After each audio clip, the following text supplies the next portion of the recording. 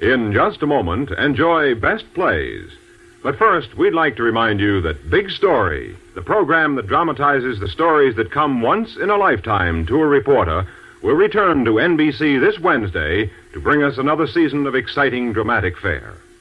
Another program note for your listening enjoyment is the switch of Truth or Consequences back to its Thursday night stand. Yes, Ralph Edwards and his full bags of stunts and surprises for unsuspecting studio contestants will be with us every Thursday beginning next week. But now, it's Best Plays on NBC.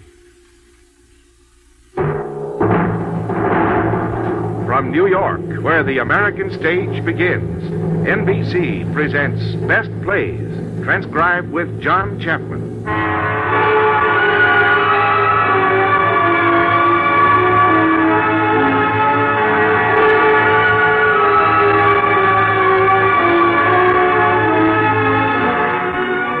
Best Plays, a series of hour-length dramas selected from the outstanding successes of the New York stage. Now, John Chapman, editor of the theatrical yearbook Best Plays and drama critic of the New York Daily News, is here to introduce Cyril Ritchard in The Petrified Forest by Robert Sherwood.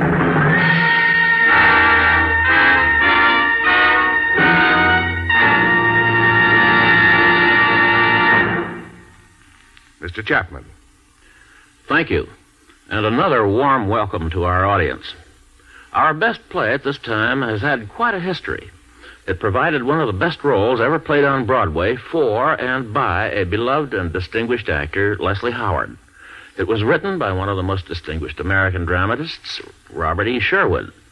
Its producers were no less distinguished, having been Mr. Howard, Gilbert Miller, and Arthur Hopkins.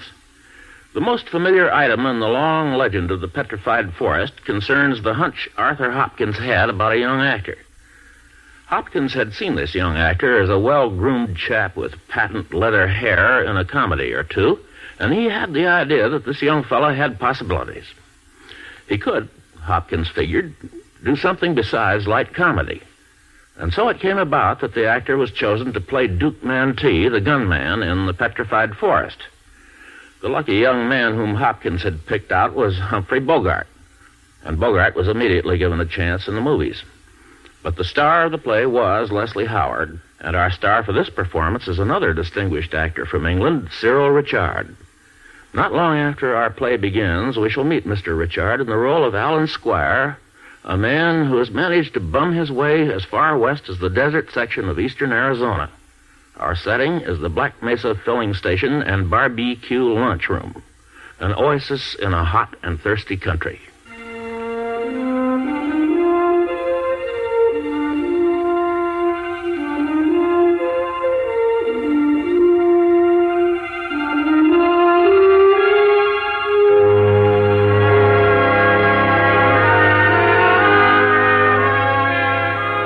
You wouldn't be exaggerating much to say it was the lonesomest place in Arizona.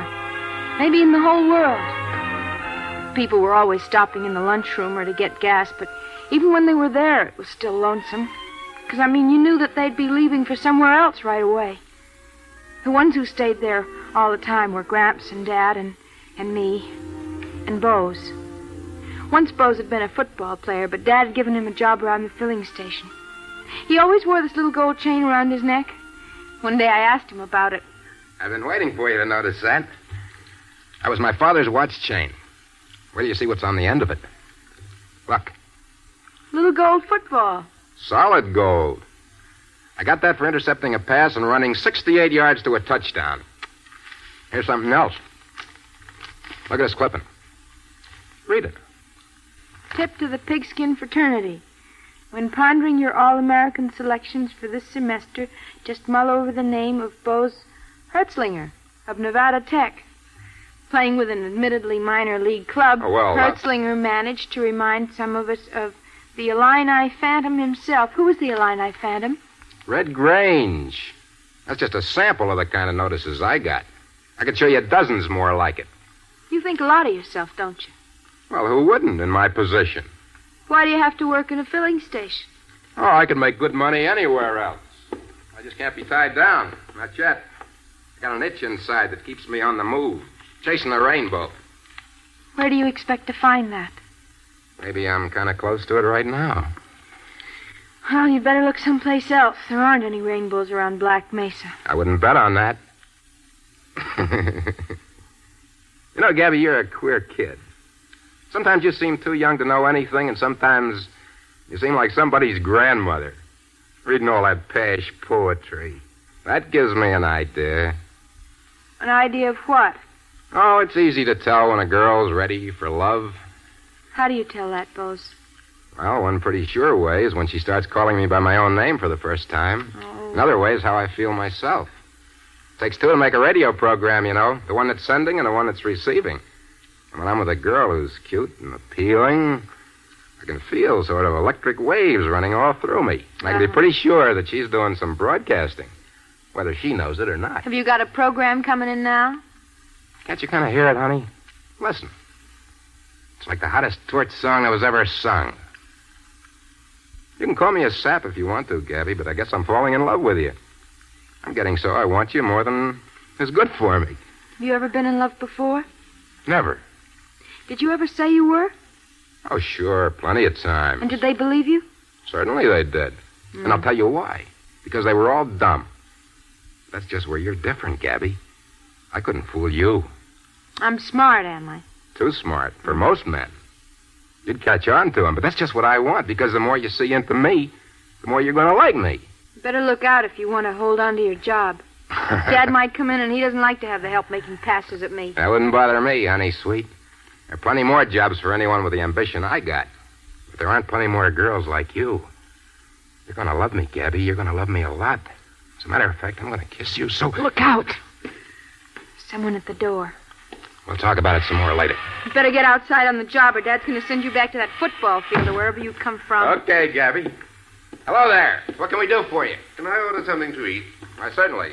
Miss Maple will take care of you right over there. Customer, Gabby. How do you do? Will you sit at the counter, sir? Thank you. Driven far? I've been walking. Do you live around here? No, my last host of the road reached his ranch and about 10 miles back and didn't ask me in. I had to continue on foot. It's wonderful what progress you can make by hitchhiking. I think I'll have today's special. What's in it?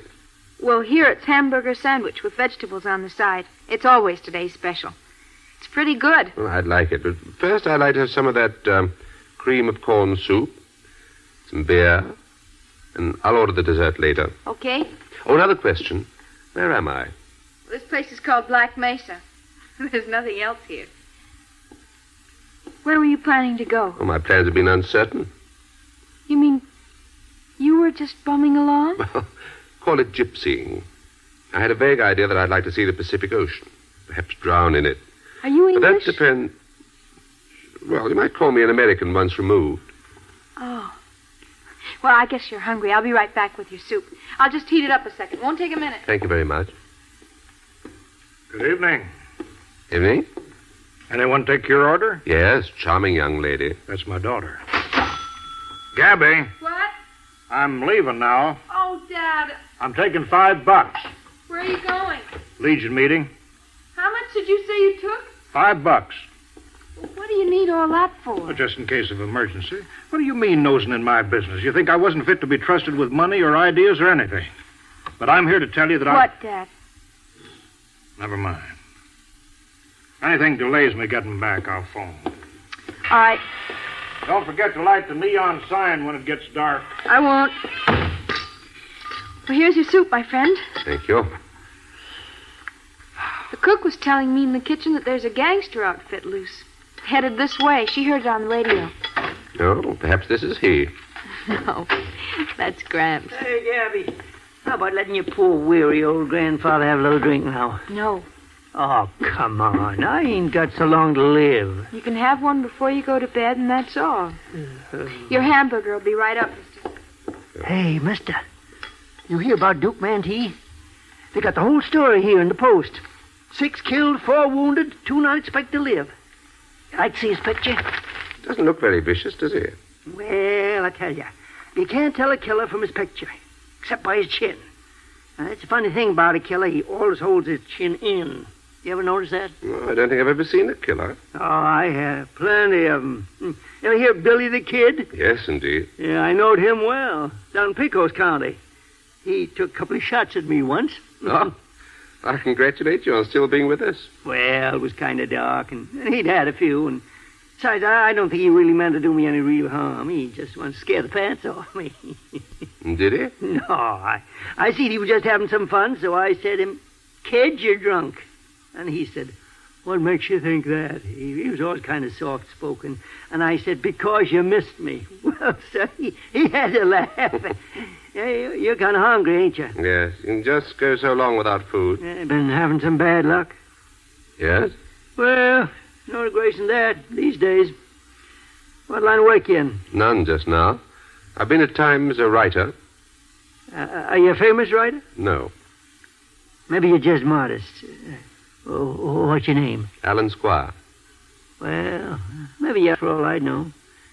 I don't get to do much reading outside the headlines. My eyes are going back on me. But when I was your age, I could hit a running jackrabbit at 50 paces. Your supper's ready, Gramp. It's on the kitchen table. Well, I'm all ready, Fred. He's got me hungry watching him eat. Pleased to meet you, Mr. Squier. Pleased to meet you, sir. Like the soup? It was glorious. Hope Gramps didn't bother you. No. He's a charming old gentleman. He told me he'd been missed by Billy the Kid. He tells everybody about that. Poor Gramp. You get terribly sick of him after a while. Did I hear him say you're a writer? Yes. Well, I haven't met many writers. Except Sidney Wenzel. You ever hear of him? No, I'm afraid not. Well, he's with Warner Brothers. Oh. He stopped here once when he was driving out to the coast. He said I ought to go to Hollywood and to be sure and look him up. I don't guess he meant it, though. Oh, please don't go away. Something else you want? We got pie and layer cake. No, I'd like to talk to you. Please sit down. All right. I suppose you want to go into the movies? Lord, no. No? I thought every girl had a heart set on Hollywood. Well, that's just it. It's too common. I want to go to Bourg. Where? Bourg in France. You'd never guess it, but that's where I come from. But you're not French. Partly. I was born in Bourg, but I left it almost before I was able to walk, so all I know about it is from the picture postcards my mother sends me. She still lives there? Yes. Dad brought us back here after the war. And Mother stuck it out in this desert for a couple of years, and then she packed up and went back to Bourg. Some people think it was cruel of her to leave me. Do you? Not if you don't, Miss Mabel. Well, I don't.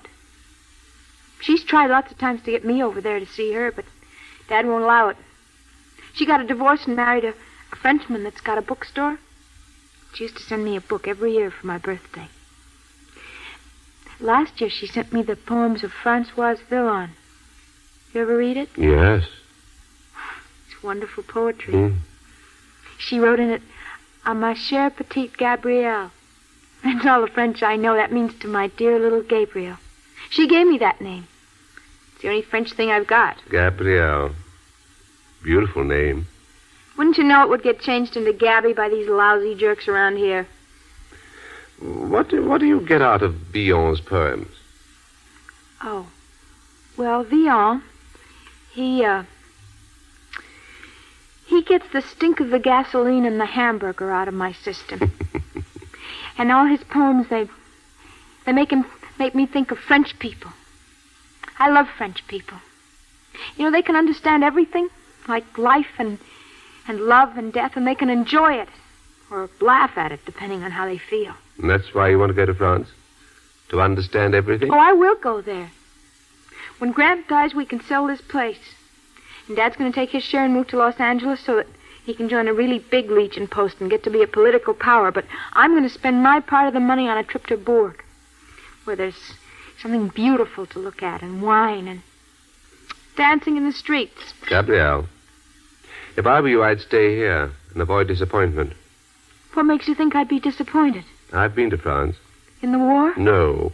It's the fault of a book I wrote once. I was 22 when I wrote it, and it was very, very stark. It sold slightly over 600 copies. It cost the publisher quite a lot of money. It also cost him his wife. You see, she divorced him and married me. She saw in me a major artist, profound but inarticulate. She believed that all I needed was background. And she gave it to me, with southern exposure and a fine view of the Mediterranean. For 8 years I reclined there on the Riviera, on my background, and I waited for the major artist to step forth and say something of enduring importance. He preferred to remain inarticulate. And you've left your wife now? Yes. I'm glad you did. Well, I left at her suggestion.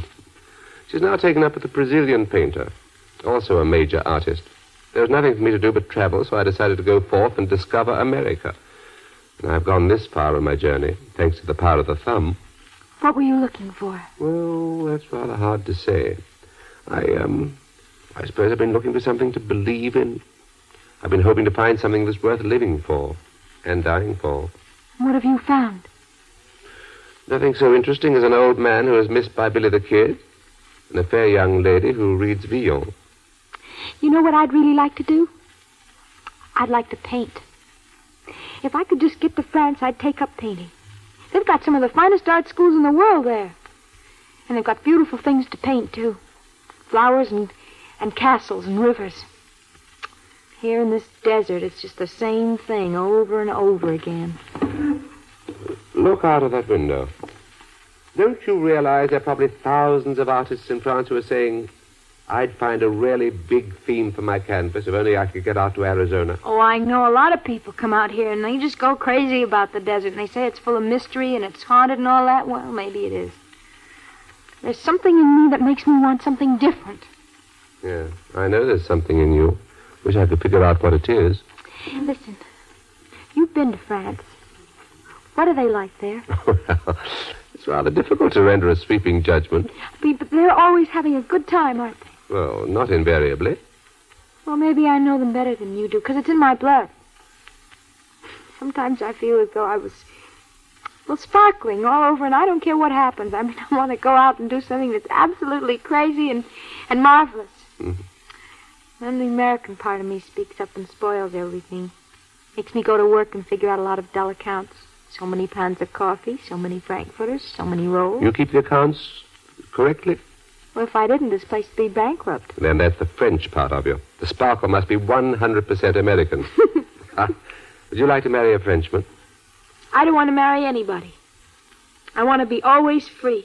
Oh, and how about that stalwart youth out there in the football jersey? What makes you think I'd take any notice of him? Well, when I came in here, Oh, sure, he was kissing me. I wasn't kissing back. Do you think I should have? Don't ask me, Gabrielle. Let your French blood guide you. It's infallible in matters of that sort. But you ought to know something. I mean, you've seen a lot, and you've written a book. And you've been married. I don't know anything. You see, the trouble with me is I belong to a vanishing race. I'm one of the intellectuals. That means you've got brains, and I can see that. Yes, brains without purpose. Noise without sound. Shape without substance. Have you ever read The Hollow Men? No. Well, don't. It's discouraging, but it's true. It refers to the intellectuals who thought they'd conquered nature. They dammed it up and used its waters to irrigate the wastelands. They built streamlined monstrosities to penetrate its resistance. They wrapped it up in cellophane and sold it in drugstores. They were so certain they had it subdued. And now, do you realize what it is? It's causing world chaos. No. Well, I'm probably the only living person who can tell you. It's nature hitting back. Not with the old weapons, floods, plagues, holocausts. We can neutralize them. She's fighting back with strange instruments called neuroses. She's deliberately afflicting mankind with the jitters. Nature's proving that she can't be beaten, not by the likes of me. She's taking the world away from the intellectuals and giving it back to the apes. Oh, forgive me, Gabrielle. No, go on talking. Don't listen to me. I was born in 1901, the year Victoria died. I was just too late for the Great War and too soon for the Revolution. You're a war baby. You may be an entirely different species for all I know. You can easily be one of nature's own children and therefore able to understand her and laugh at her or enjoy her, depending on how you feel. No, you talk like a darn fool. I know it. No wonder your wife kicked you out. No wonder she fell for you in the first place. That sounds alarmingly like a compliment. It is a compliment. What did you say your name was? Alan Squier. I've been calling you Gabrielle, so you'd better just... Where are you going from here, Alan? That depends on where this road leads. Leads to the Petrified Forest. What's that? A lot of dead old trees in the desert that turned to stone. The Petrified Forest. A suitable haven for me. Perhaps that's what I'm destined for, to make an interesting fossil for future study. Homo semi-Americanus. A specimen of the in-between age. I was just thinking... I'd like to go to France with you. Oh, no. No, Gabrielle. I can never retrace my footsteps. You mean you haven't enough money? Oh, even that's an understatement. I haven't enough either yet. Alan, do you know how much money Gramps has salted away in the bank in Santa Fe? $22,000. It's in Liberty bonds now, and it's all willed to me.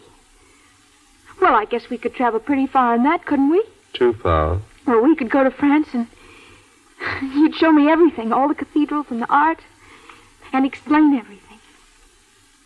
Would you like to? That's a startling proposal, Gabrielle. I hadn't expected to receive anything like that in this desert. Well, we'd have to wait, maybe years. But I could have Bose fired and give you the job of tending the gas station. You think you'd like to have me for a companion? Oh, I know I would, and I don't make mistakes. No. You're no ape man, Alan, but... Well, you're lovable. Would you like to be loved by me? Yes, Gabrielle. I should like to be loved by you. Do you think I'm attractive?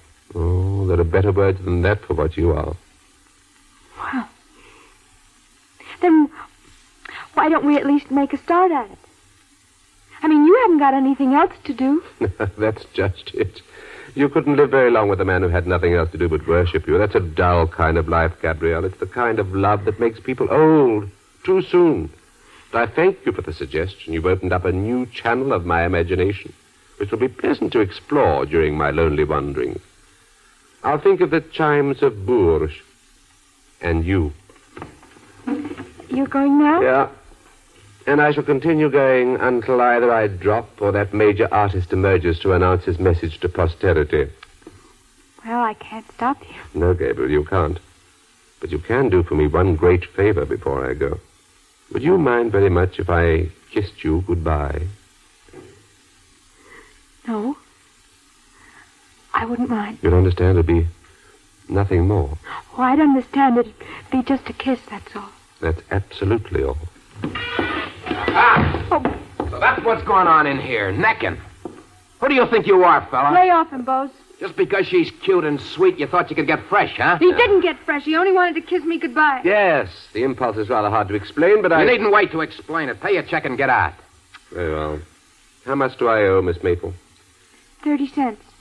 Is that all he ate? Yes, and shut up. 30 cents, eh? Well, that's very reasonable.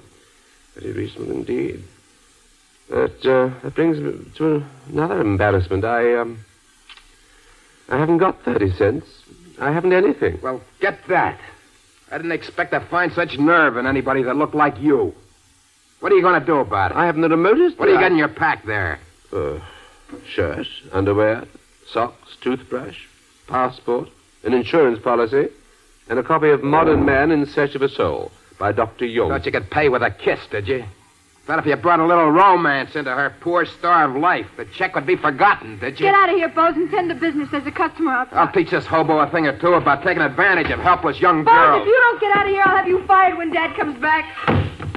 Where's the ladies' room, please? Back that way, madam. That door on your left. Oh, thank you. What kind of cigars have you? Admiration, White Owl, and Texas Dandies. How much are the Texas Dandies? 3 for a dime. Let me have an admiration. You come far? Yes, we've driven from Dayton, Ohio. We're on our way out Santa Barbara for the winter. We lost a great deal of time today as I wanted Mrs. Chisholm to see the Gila Cliff dwellings. She was rather disappointed. How far is it to the Phoenix Biltmore? Well, it's a good 200 miles from here. I imagine we can make it by midnight. You'll have to step on it. What kind of car are you driving? Duesenberg. Oh, goodbye, Miss Maple. Just a minute, Alan. Excuse me, sir. Oh, what? Would you have room in your car for another party? Who is it? for this friend of mine, Mr. Squier. He's on his way to the coast, and he hasn't got a car just now. He's an author. Well, I suppose you could ride with us. Thank you very much, Mr. Chisholm. And thank you, Miss Maple. I'll remember your kindness. Don't mention it. Well, are we ready to start? This is Mr. Squier. Mr. Squier, darling. We're giving him a lift as far as the Phoenix Biltmore. How do you do, Mrs. Chisholm? How do you do? Goodbye, Gabrielle. Goodbye. I suppose I'll never see you again. No. That's the way it is in the gas station. They come and they go. Well, goodbye. Maybe we'll run into each other someday in Bourke. Perhaps. Goodbye.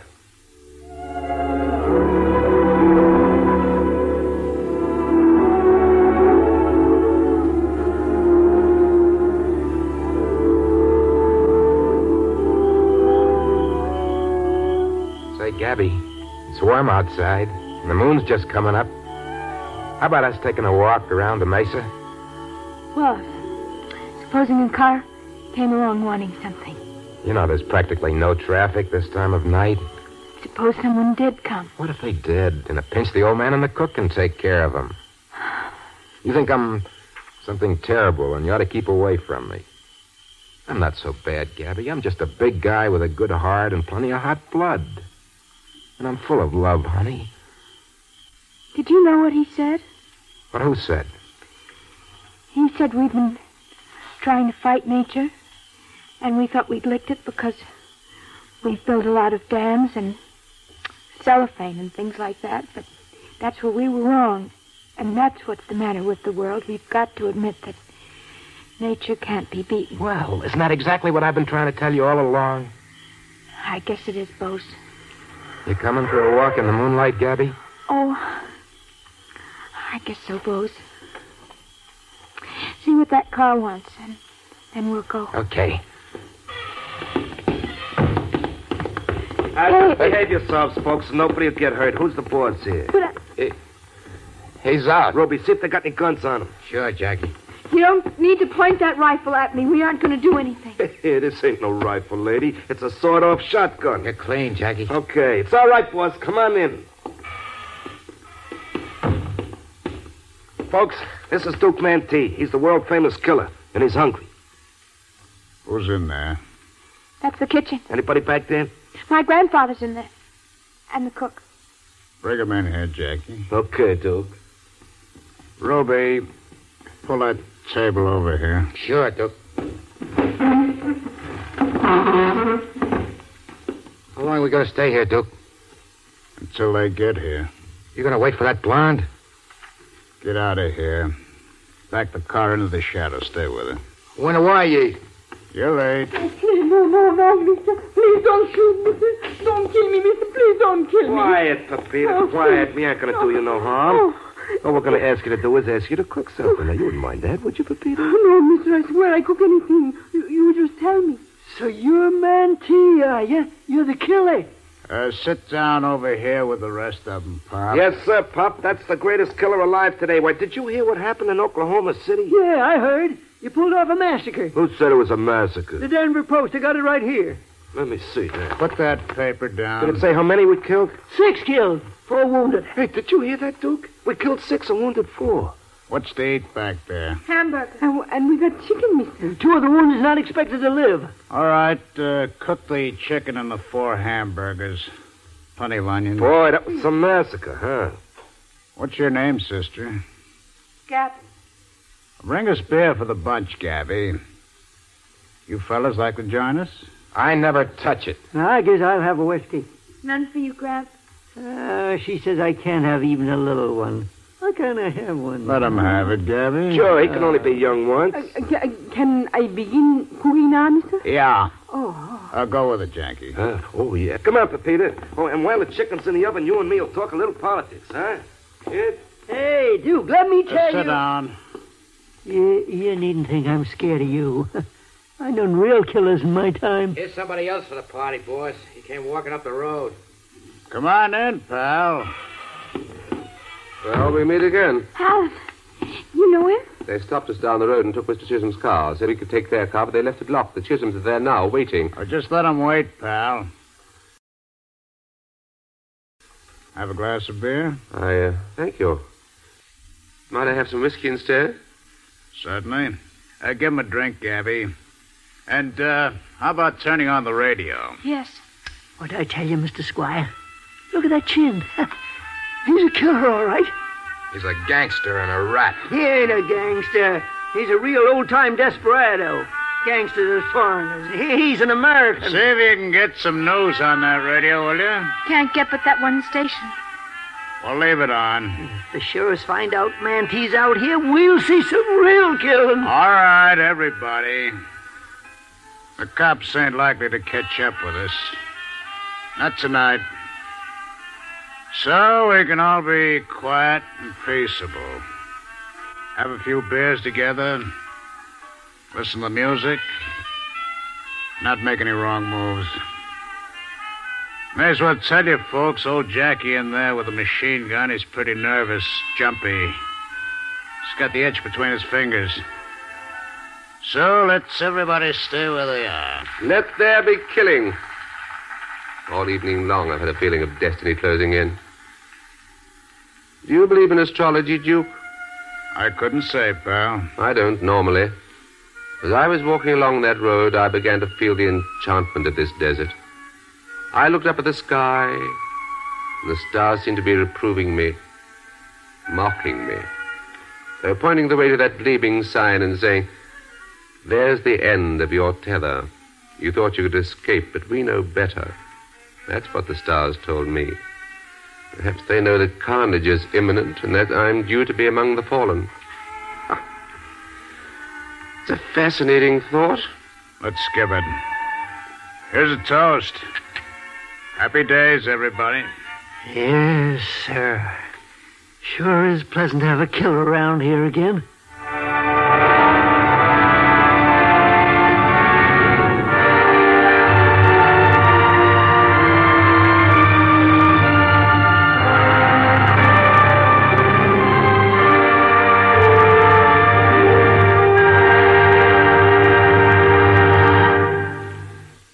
In a moment, Act Two of The Petrified Forest, starring Cyril Ritchard with Joan Loring and Ralph Bell. This is NBC, the National Broadcasting Company.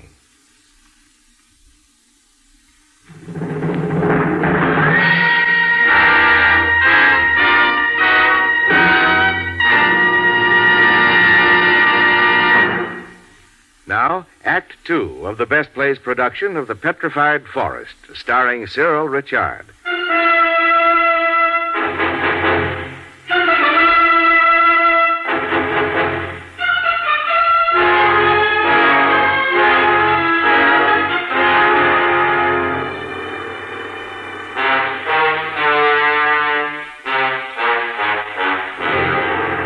When the chicken and hamburgers were ready, the cook brought them in.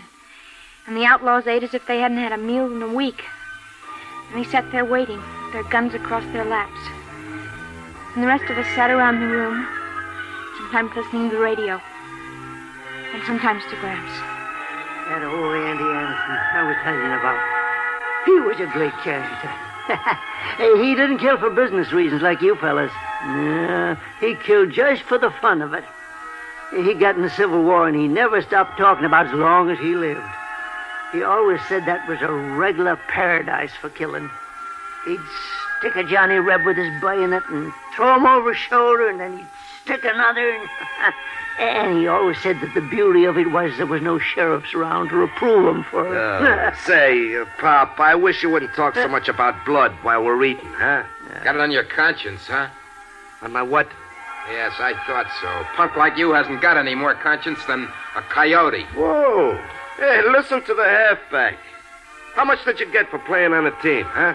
I worked my way through college. Yeah, what were you doing? Peddling subscriptions to the American Boy? I worked for 3 whole years in a student laundry. Well, how nice. Wait a minute, smart guy. I got something to show you. Keep your hand off your hip. I was only going to show you a newspaper clipping that said I ought to be all-American. Ha ha ha. I scared you, didn't I?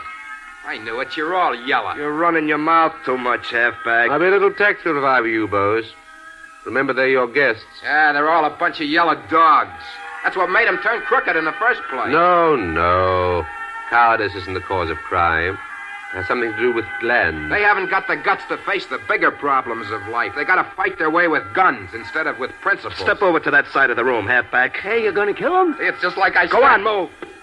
The shotgun scatters. You wouldn't want me to hurt that cute dame, would you? And now for the latest bulletin concerning the greatest manhunt in human history. Hold it. A monster dragnet that's been thrown up over the entire Get moving, halfback. You know you're taking this much too seriously. Turn up that radio, will you, Gabby? Halfback, move. Sit down, To bring halfback. to justice You this too, fierce, Jackie. colorful Shut band up. of Did you hear what he... kidnappers, up. bank robbers, perpetrators of the shocking massacre in Oklahoma City.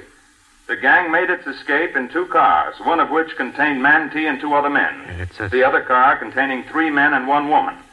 The second car was positively identified in Esteline in the Texas Panhandle.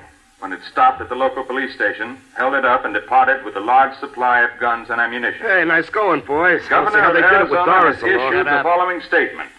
As long as Mantee and his followers are at large, a blot of shame will mar the proud scutcheon of these United States. Oh. Any citizen who knowingly gives aid or comfort to these public enemies is a traitor to his country and will be answerable before the great bar of public opinion.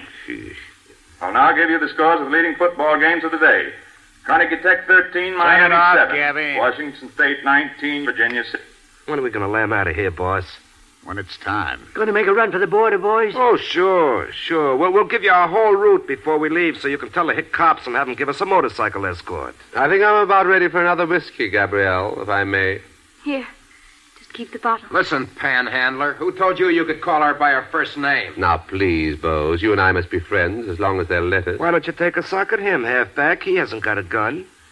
Hey, how long are you yegs going to stick around here? Be quiet, halfback. Yes, Bose, you'll just get yourself in trouble. Gabby, I got a terrible feeling something's going to happen, and I got to tell you something. I love you, Gabby. Doesn't make any difference to you because you don't know what it means to be really crazy about somebody. For all you know, maybe I do. I don't believe it. Who are you ever? Hey, Duke, you fellas going to spend the night here? Can't say, Pop. Maybe we'll decide to get buried here. You better come with me, Duke. I'm planning to be buried in the Petrified Forest. I've been evolving a theory about that would interest you. It's the graveyard of the civilization that's been shocked from under us. It's the world of outmoded ideas. Patriotism, Christianity, romance, the economics of Adam Smith. There are all so many dead stumps in the desert. That's where I belong, and so do you, Duke.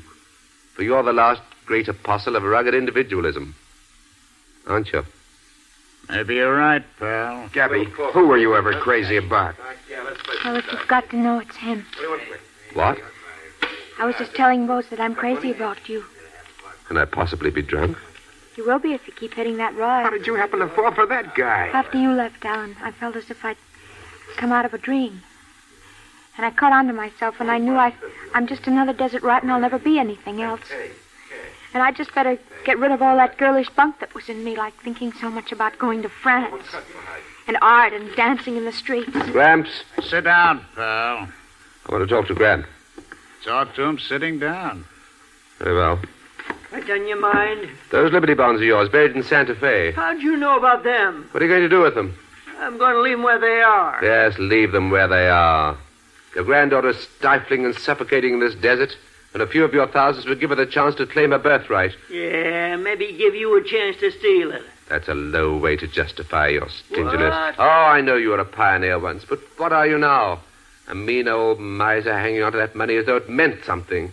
Why don't you die and do the world some good? You must be drunk. What's the matter with you? What do you mean talking to an old man like that? Oh, you're right, Duke. I was guilty of bad taste. And I apologize, Mr. Maple. Oh, sure. Hey, there's 2 people coming down the road for us, a man and a woman. Look like the owners of that Duesenberg. Okay, Ruby, show men when they get here. Duke, if you had any Robin Hood in you, you go to Santa Fe and rob that bank and give it to Gabrielle before it's too late for her to use it as it should be used. She'll get it when she needs it. When she has a family of her own to support. And probably a good-for-nothing unemployed husband. Come there. Are you hurt, Bose? You got me in the hand. I'll get you in the head. You make another move for that Tommy gun. Take him in the kitchen, bandage him, Gabby. He'll be all right. Go with him, Jackie. Tie him up, leave him there. So you tried to be brave, did you, halfback? Well, it was a nice try. Tough luck. Here's company, boss. Come on in. Over here, pal. You too, lady. Are you Mantee? I knew it was a mistake to take that hitchhiker into the car. I don't see what he had to do with it. He certainly didn't help matters much. Now, listen, everybody. I don't want anybody getting any more ideas like that football player did. Just keep in mind that me and the boys are candidates for hanging. The minute anybody makes a wrong move, I'm going to kill the whole lot of you. So keep your seats, huh?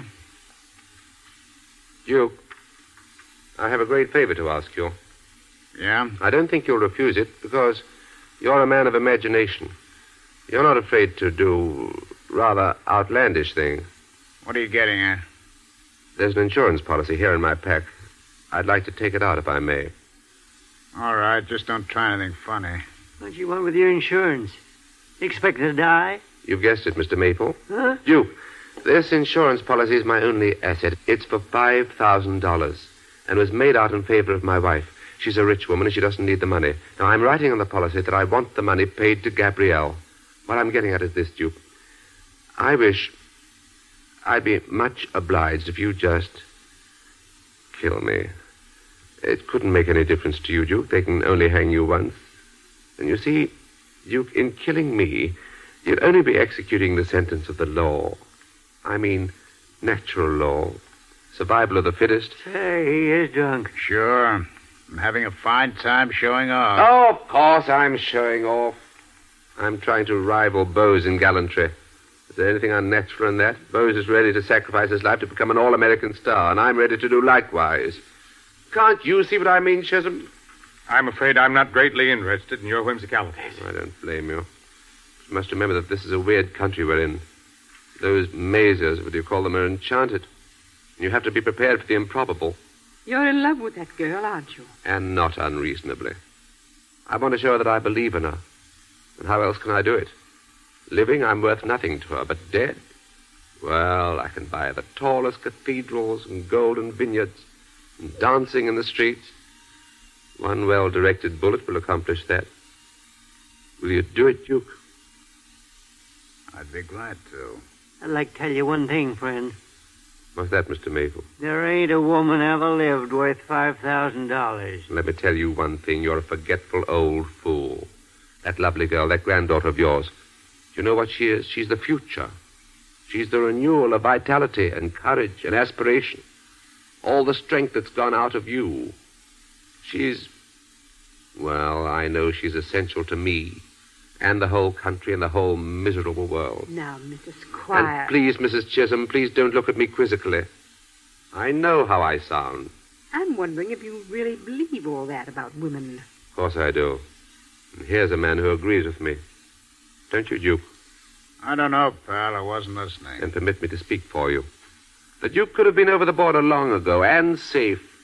But he prefers to stay here and risk his life. And do you know why? Why? Because he has a rendezvous here with a girl. Isn't that true, Duke? Yeah, pal, that's it.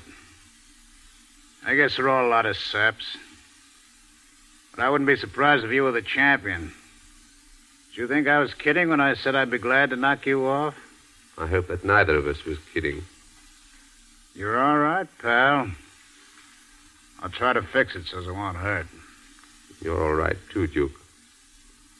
I'd like to meet you again someday. Maybe it'll be soon. You know, this frightful place has suddenly become quite cozy. And that's my doing, Mrs. Chisholm. You ought to thank me for having taken it out of the realms of reality. I'm going to see something at last. And after that dreadful dull day looking at cliff dwellings, do you realize that we're going to witness murder? He's actually going to shoot him. Shh, Mrs. Chisholm. Hello, Gabrielle. How's Bose? He'll be all right. Did you tie him up good, Jackie? Yeah. In the bathroom. Hey, Duke, it's after 10 o'clock. We'll give him a few more minutes. Listen, Gramp, I've got an idea. We ought to sell this place. We could get a good price because people are going to be flocking here just to see where Duke Mantee stopped. You still aiming to take that trip to France? No, I'm asking you to do it for Dad's sake. Let him get located in Los Angeles. And maybe I'll find that writer with Warner Brothers, and maybe I'll get a job. And then we'll all be rich. Would you be content with that? I don't care what happens to me. But you must think about yourself. You want to go to France to be a great painter, don't you? Then you'll have to get used to being a colossal egoist, selfish to the core. Do you mind if I speak up, my dear? Perhaps I could tell you some things that... What do you know about me? Nothing. If I were you, Edith, I'd keep out of it. You haven't the remotest conception of what's inside me, and you never have. Gabby, I don't know about you, but I know what it means to repress yourself and starve yourself through what you conceive to be your duty to others. When I was your age, I wanted to be an actress. But my family started yapping about my obligation to them, who had given me everything, including life. At least they called it life. They kept me there in Dayton to take my place in the junior league and the country club and everything else that's foul and obscene. And before I knew it, I was married to this pillar of the loan and trust company. And what did he do? He took my soul and had it stenciled on a card and filed. And where have I been ever since? In an art and metal cabinet. That's why I think I have a little right to advise. Good Lord. Oh, you needn't look so martyred. You know perfectly well that until this minute I've never complained. Never complained. Forgive me if I indulge in some quiet, mirthless laughter. What you wanted is a wife who's an ornamental cipher. And I've given you what you wanted. At the cost of my individuality, my self-respect, and everything else. At the cost of nothing. I suppose you never came storming into my office and created a scene just when I was straining every faculty to find ways to pay your insane extravagances. Be quiet! Gabby, don't let them stifle you with their talk about duty. Go to France and find yourself. I suppose she learns there's nothing there to find. Even so, it would be better than endless doubt. You know, there's something here that stimulates the autobiographical impulse. What kind of life have you had, Duke? Rotten. Oh, no, I don't believe it. Why not, lady? Because you've had the one supreme satisfaction of knowing that at least you're a real man. Yeah, that's true. But what has it got me? I spent most of my time since I grew up in jail. Looks like I'll spend the rest of my life dead. Excuse me, Duke. How's the time getting along? It's just about up, pal. I must talk to you, Gabrielle. You can wait until after they've gone. No, I can't wait. I mean, when they go, I go. I have to tell you now that I love you. Oh, now listen, Alan. I got sort of upset by all that blood, and I didn't know... I tell you solemnly that I love you with all the heart that's left in me. Don't make a fool of yourself, Alan. They're all staring at you. I know they are, but you've got to believe it, and you've got to remember it. Because, you see, it's my only chance of survival. I told you about that major artist that's been hidden. Well, I'm transferring him to you. You'll find a line in that verse of Villon's that fits that. Something about, thus in your field my seeds of harvestry will thrive. I've provided barren soil for that seed, but you'll give it fertility and growth and fruition. I think we'd be terribly happy together, Alan. Don't say that. Why not, when I believe it with all my heart? Maybe we'll be happy together in a funny kind of way. Alan, if you're going away, I'm going with you. Wherever it is. No, Gabrielle, I'm not going away anywhere. I don't have to go any farther because I think I've found the thing I was looking for. I found it here. I can't say what it is, Gabrielle, because I don't quite know yet. All right, Duke. We needn't wait any longer. Watch it, boys. What was that? Pick up your hands. Who is it, Roby? Looks like something loose from a circus. Two of them. Send them in. What is it? Just a stick-up? What a guess.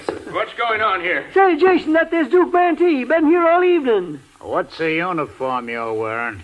It's a Ralph M. Kesterling, post of the American Legion. I'm the commander of the post, buddy, and I want to tell you that we fought in the World War. You wouldn't shoot us down in cold blood. Sure we would. Sit down, boys. Over there with the rest of them. What'd you come here for? I live here. That's my father. What'd you bring this commander for? We were trailing you, and by jing, we caught up with you. Shut up, Commander. Unless we talk better for all concerned. What made you think I'd be around here? They caught your pals. 3 men and a blonde. Where was it? Come on. They caught him at Buckhorn. It's in New Mexico, about 90, 100 miles from here. When? I don't know. We heard about it half an hour ago. I warned you, Mantee. You better get out of here for your own good. Anybody else coming this way? I don't know. That's the truth. But there are posses all around here. I don't want to get this place shut up. They'll be heading this way. They say that the woman in that car... Been doing some talking. What? Stars. She snitched. They always snitch. Shut up. What were you saying? I'm telling you for your own good, Manty. They know where you were heading. They picked up your trail.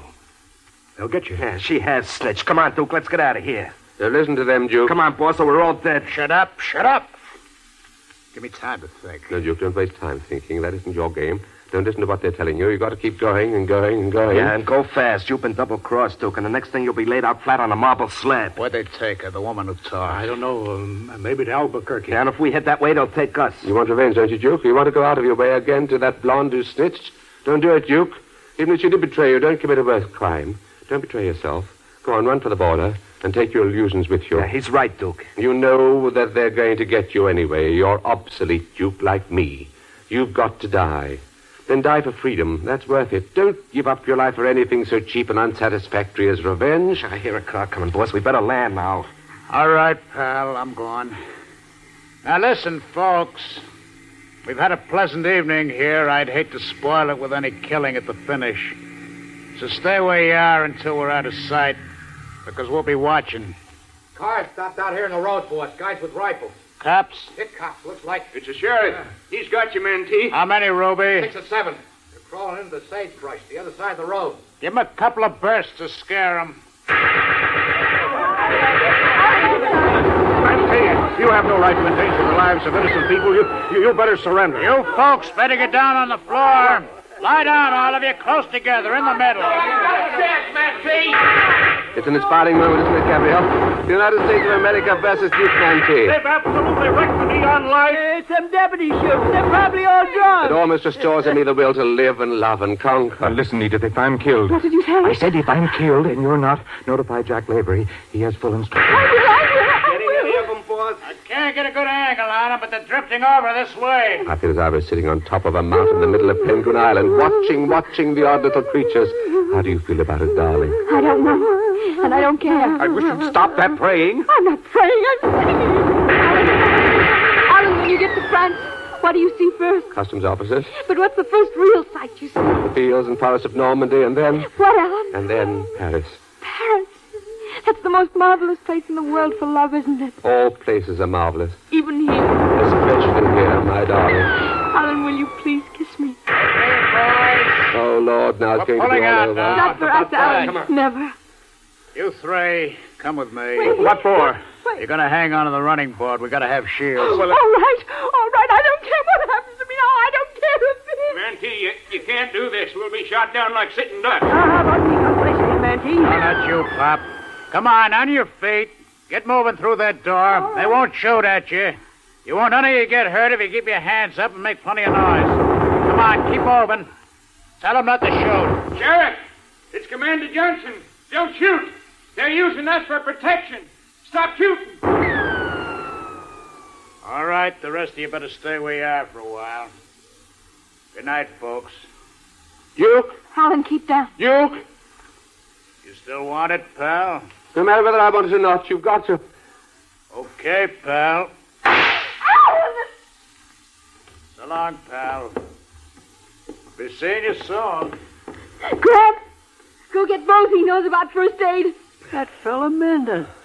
I never thought he mended. Alan, you wanted him to shoot you. You wanted him to... Stop that shooting! Those are innocent people on the running board. Doesn't hurt. At least it doesn't seem. I waited to this long. It's all right, Alan. It isn't all right, Gabrielle. I'm practically dead. No, Alan. You said you wanted to live. I know I did. And I'll live with you. I will. I know I said it. I was blinded then. But now I see. Bose? Gramp, somebody come here quick. They're all right, Gabrielle. I mean, the stars. I had come all this way to find a reason. Oh, people only had guts enough. They'd always find. Death is funny looking when the Duke understood what it was I wanted. I hope you'll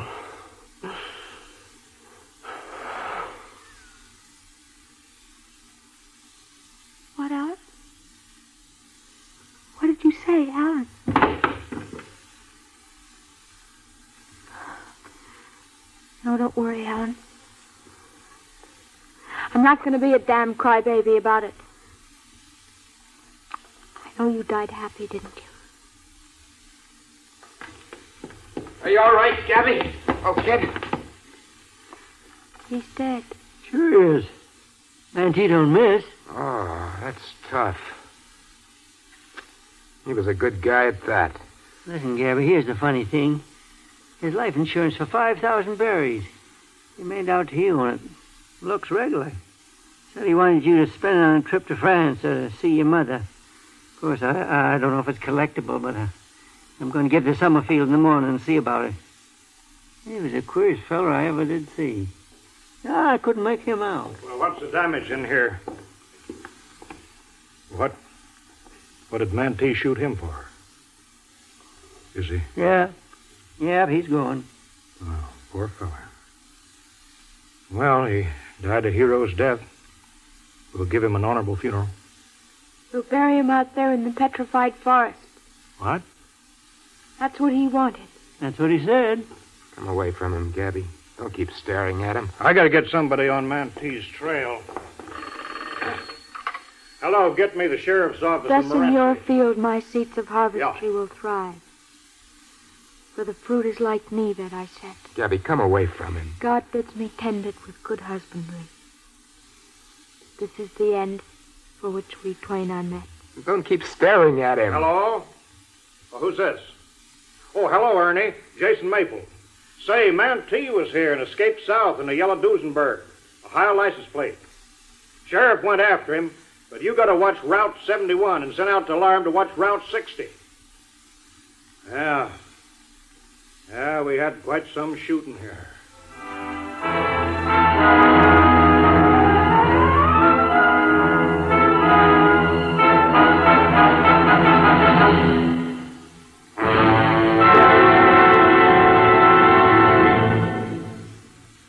You have just heard the Best Plays production of The Petrified Forest by Robert Sherwood, starring Cyril Ritchard. And here once more is your host, drama critic John Chapman. You might like to join me in thanking Mr. Ritchard and our Best Plays company for an admirable performance. And we'd better thank Robert E. Sherwood, too, for having written the play. The Petrified Forest has been the 52nd production in our Best Plays series, and we've been proud of most of the 52. Several of these plays have been extraordinarily good. The combination of fine drama and right performances, which is always the goal of the theater. One of the best was The Mad Woman of Chaillot, a French comedy by Jean Giraudoux. And quite often, listeners have written in to say they'd like to hear it again. So, next week, our 53rd production of this series will be a second performance of The Mad Woman. Once again, our cast will be headed by Aline McMahon, Estelle Winwood, and Agnes Young. This is Chapman saying goodbye until then.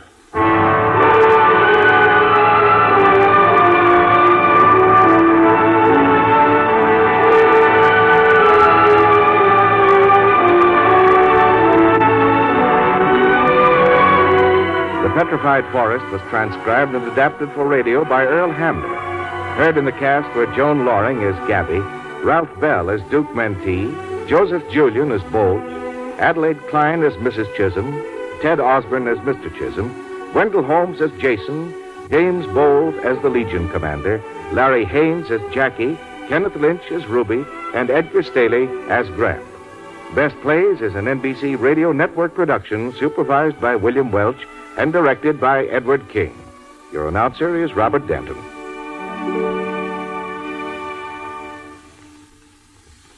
Jimmy Stewart stars on Six Shooter next on NBC.